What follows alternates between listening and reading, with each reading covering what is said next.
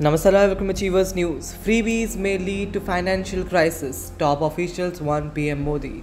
Bhubaneswar, several top bureaucrats in India have warned that the announcements of freebies in several states may lead to financial crisis and the country may end up in the same situation as cash-strapped Sri Lanka or Greece.